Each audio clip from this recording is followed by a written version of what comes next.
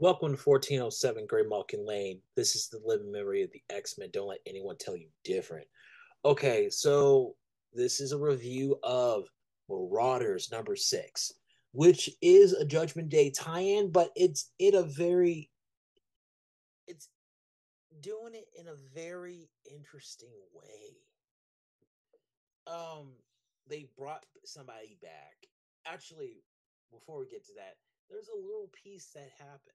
Okay, so in the beginning of the book, we see some more of the Crimson Brimstone's followers who are still doing his work.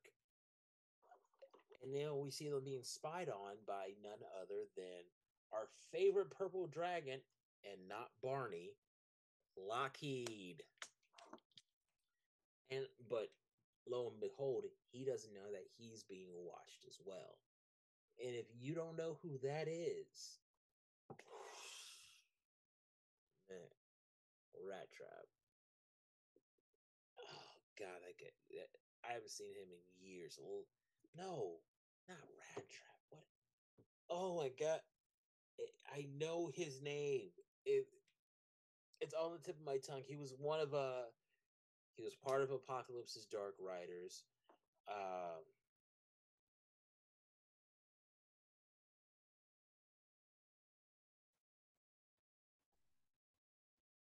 Dirt Nap. Dirt Nap. That's what it. I swear, it was. Name is Dirt Nap, and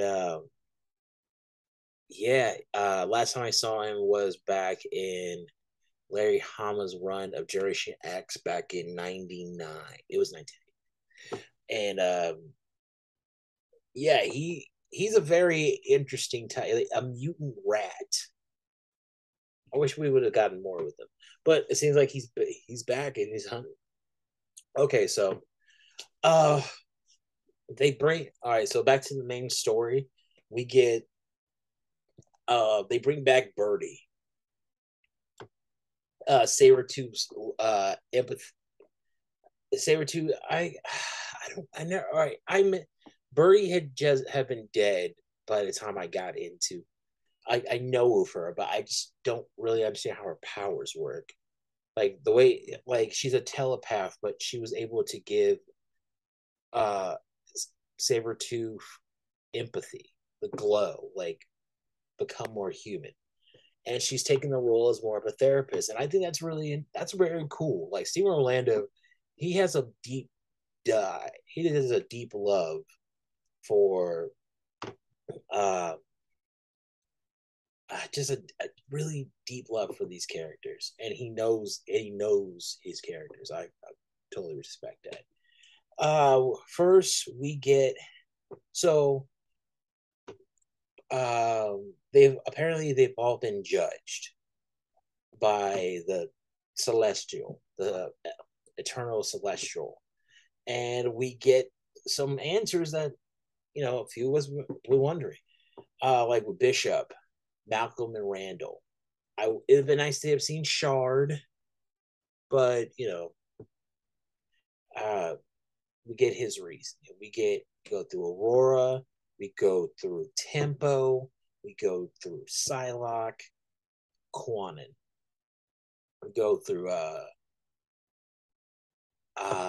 Salmonus. I just call him Carl. Then we go through Akiro. Then we go through um yeah, it's really cool. I really like it. I really like it. They deal with all their issues, it's like big questions that nobody's answering. And now we've also seen the debut of another petal of Orcus. This dude, his name is Judas Traveler. I wonder how that's gonna work out. I love I love issues that have more character development. You don't need all that action. And this reminded me of X Factor. A couple. Okay, Marauders to me is now kind of like the X Factor. Like it reminds me of like early Peter David stuff.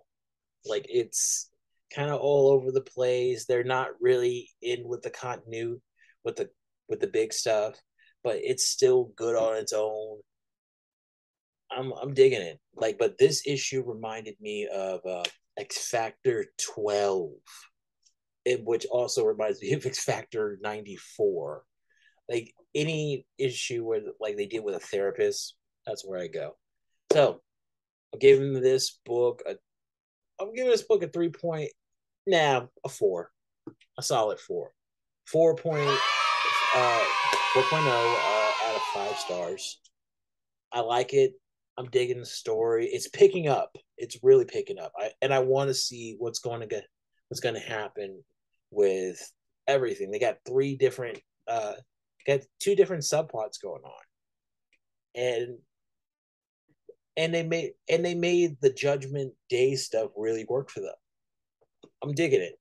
Okay, well, this is 1407 Great Malkin Lane signing out.